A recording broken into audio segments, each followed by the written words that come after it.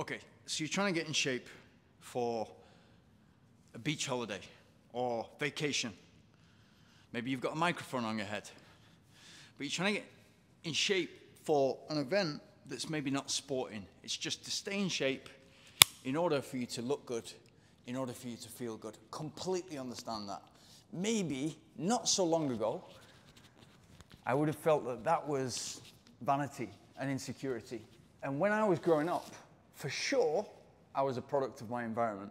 And that environment meant that you had a perspective of what success looked like. So successful people lived in nice houses or apartments. They drove nice cars. They had nice watch. They had nice clothes. They went to good places, like to eat and drink. That was my perception of success. And so that's what that was my inspiration. That's why, okay, how do I get there? How do I become what I can see in my environment to be successful? Exactly the same with fitness. I learned later with that actually success isn't about the material things. It's not what you show. And if you need to show those things, it's probably you're compensating for something. With fitness, definitely it's the vanity and insecurity that might fuel some people's attempt to get fit. But the fact that people are getting fit in the first place is a massive tick in the box. It's a massive win for those people. And when I was growing up, my environment was guys tried to look, and this is growing up in Manchester, it's raining, it's cold. People were trying to look good, go to the gym and look good, look big in a t-shirt, look big in a shirt, so that it wasn't a case of looking good on the beach. Like when I moved to Spain, everybody would want to look good so they could look good on the beach when they just have trunks on or they have a bikini on or whatever. People wanted to look good to impress other girls. I get that.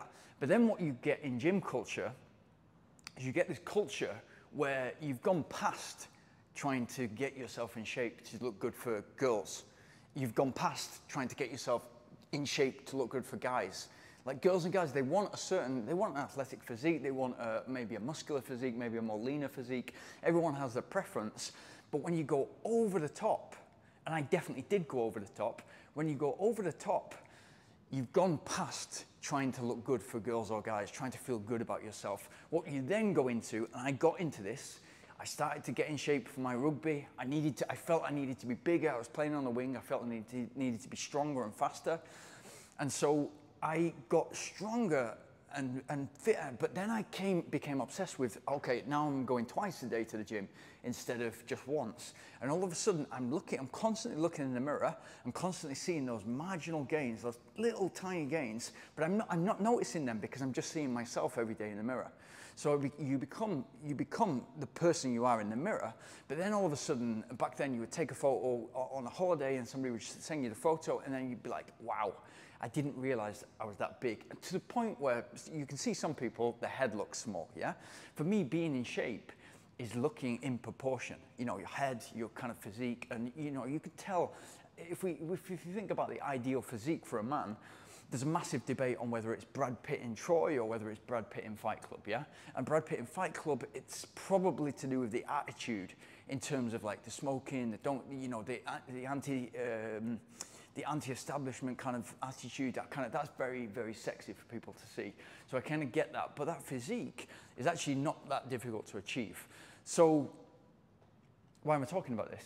It's like, if your goal is to get in shape for a holiday, or it's to get in shape for one certain event, great, no worries. You've got a goal. You've got a short, medium-term goal, and that's in the diary. That's going to happen, and you're going to work towards that. That's going to help get you out of bed in the morning. It's going to help get you to the gym. It's going to help get you to the track or onto the road to run. Whatever it is you're aiming for, you're more motivated because you've got something in the diary. That's great. How about this? First of all, that's extrinsic motivation because you're trying to get better for a beach holiday, and you'll receive the rewards from maybe people who say, oh, you look in great shape.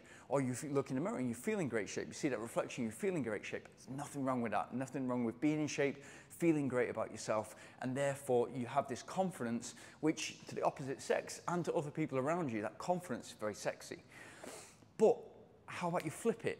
And how about you make it, instead of like training immensely for a 3-month period or 6-month period before a holiday, everything goes out of the window on a holiday, and then you try to get back on the horse afterwards, but the motivation is not there because you don't have anything to look forward to. You've not got another holiday booked, or you've not got another event booked.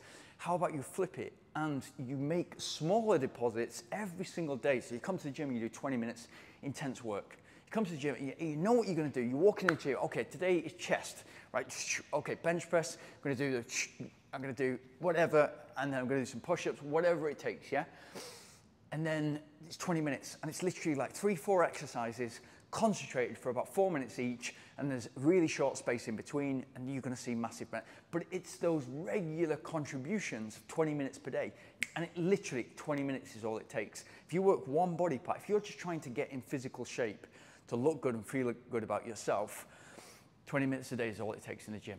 And maybe you only need to do 20 times a day, 4 or 5 times a week. I would do a little bit more if I could only do 4 times a week, but if you're doing 6 or 7 times a week, and I'd give your body at least 1 day a week rest, I would do just 20 minutes a day and just concentrate on one body part. So that's chest and triceps, legs and shoulders, back and biceps. That's simple, yeah?